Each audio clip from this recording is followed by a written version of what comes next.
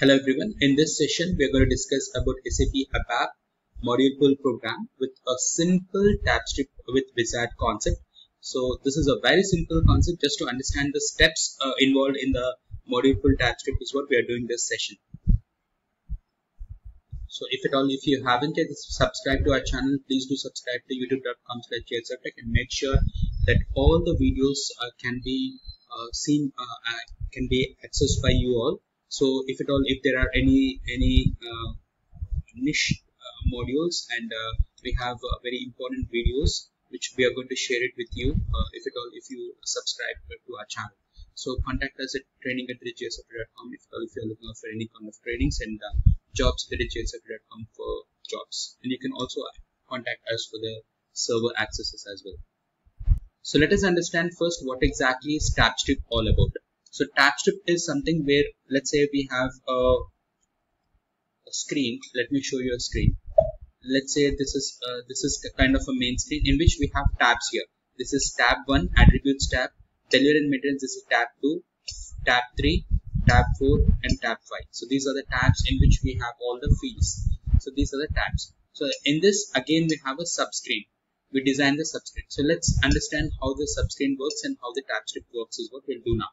So for this, let us go ahead and design a very simple Tabstrip control with using wizard. It's a very simple one wherein we'll do just C is equals to A plus B or something like that. That's it. Now here we'll go for the program. It's 38. ZDXC underscore Tabstrip. Tabstrip kind of a demo. You can call this as demo because it's a very simple one. This is not a real-time project. Tabstrip demo, and we have to take it as module pool program. Say OK.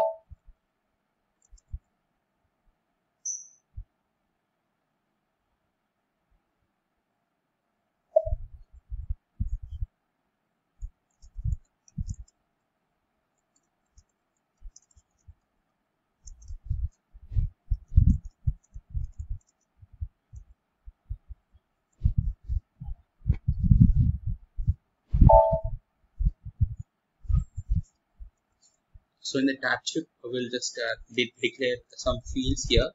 Say for example, like we'll go for N1, type I, and N2, type I, and RE, result, type I.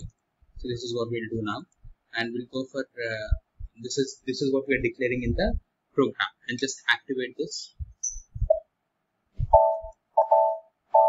And now once it's activated, so we need to do a result RE is equals to N1 plus N2. That's it. That's what we are going to do now. So we'll come out of it and we'll do it using the tabs, just to understand the flow of the tabs, how the tabs work.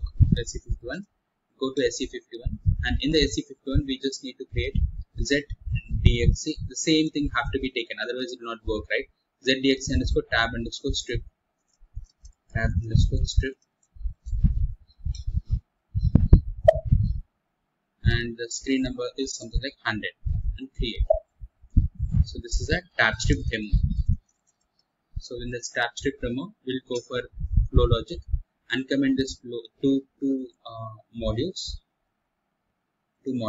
and just save it, activate.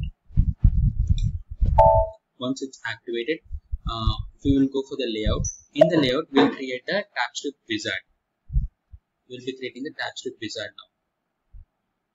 So in the Tabstrip wizard, we'll be taking two tabs. Minimum 2 tabs is mandatory. Without 2 tabs, you cannot create a Tabstrip.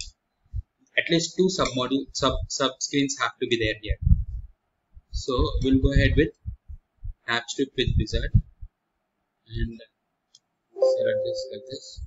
And once we select it like that, continue. And we'll have this as tab,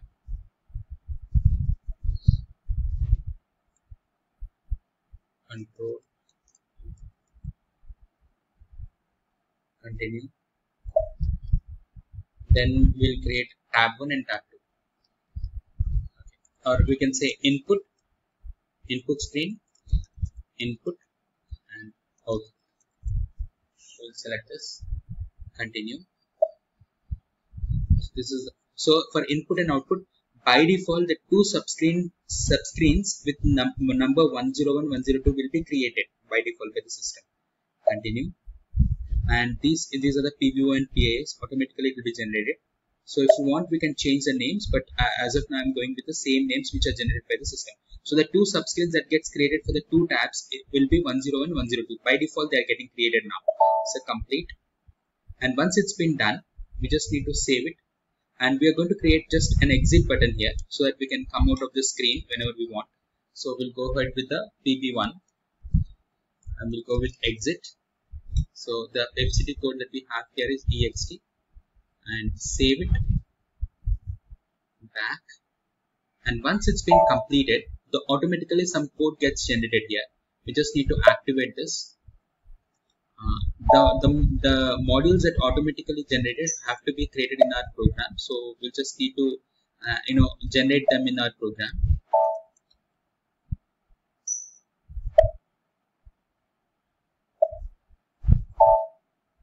So now this one is another one, user command, save, yes, main program, yes, okay. So this also got created.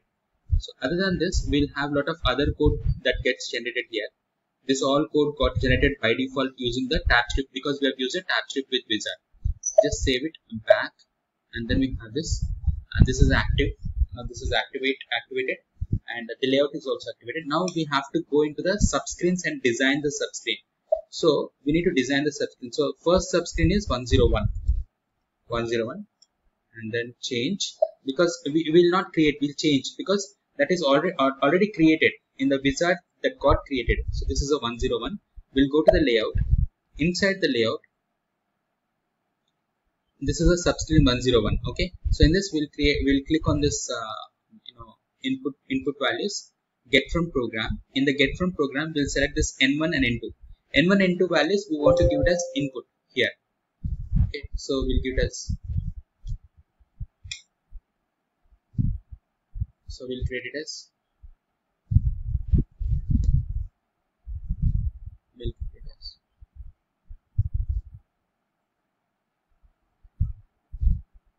So text one.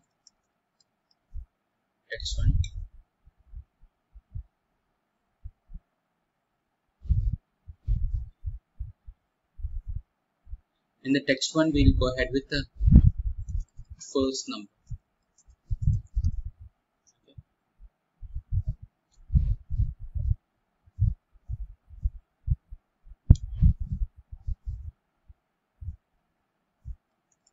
Text 2, second number. So we have these two, and then we'll save it.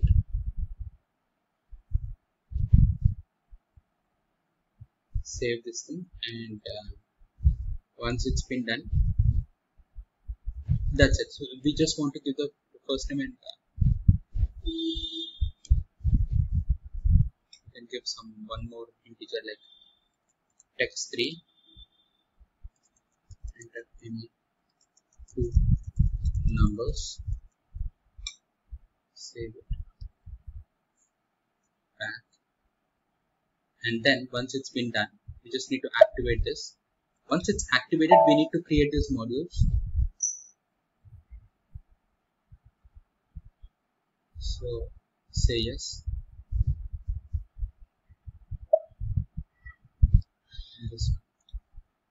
So we have this screen, save, and back. And the input screen is one.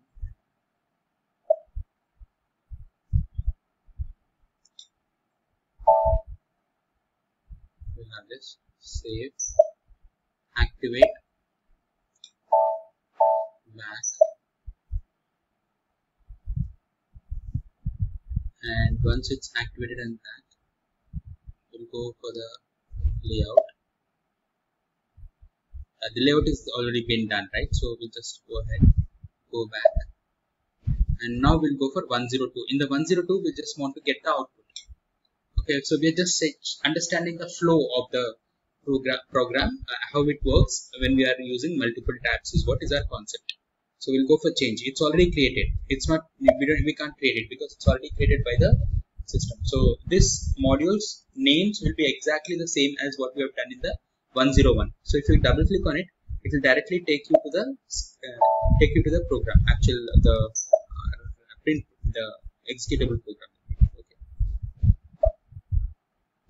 Once it's been done, we'll go for the layout. In the layout, we'll get the output. So we'll get the output. So we'll get RE as an output. This is the output. So output, how we'll make the output is, we'll make the output as,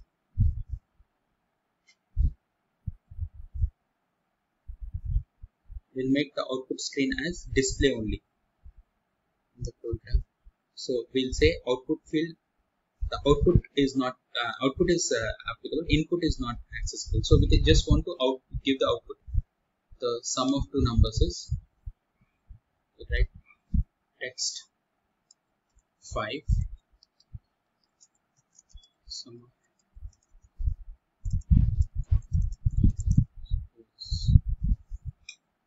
and we'll get this. Save it, activate, back.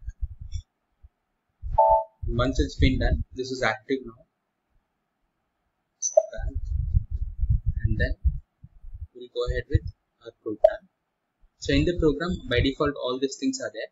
What we'll be doing is, we'll just write a logic here in the code that got generated. See, here we have this Tabstrip 1 and Tabstrip 2. In the Tabstrip 2, when you create a Tabstrip 2, what we're telling to the system is, you just first, before calling the Tabstrip 2, you just calculate RE is equals to N1 plus N2. This is what we're writing. And then the module output input, okay, not 110 input, in the 100 input. In the 100 input, we'll write this exit command. So case xyucom in case when ext, it should be in capital letters, of course, obviously. The program.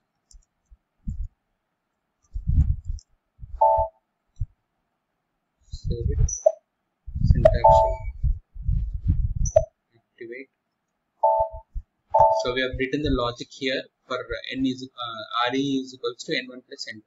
When we are clicking the tab 2, this should happen. So we will have N1 and N2 value, and we'll get the RE values. So now let's create a screen for this. Let's create a transaction code for this.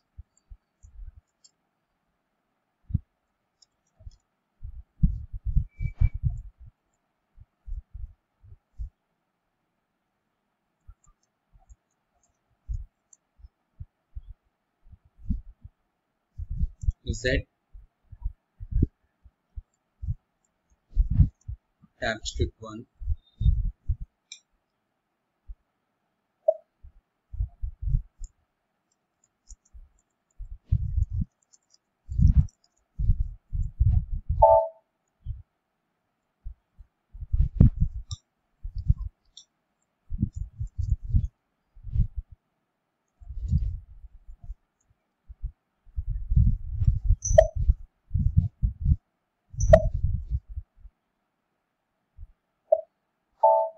Okay, so here we have this Tabstrip zdxc underscore ts1 slash zdxc underscore ts1.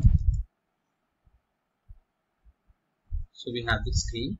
This is a first input screen. So 10, 15, and when we go to output screen, we get the, oh, I think I have given it as n1. RE is equals to N1 plus N1 again. So maybe I've done a small mistake here, I guess.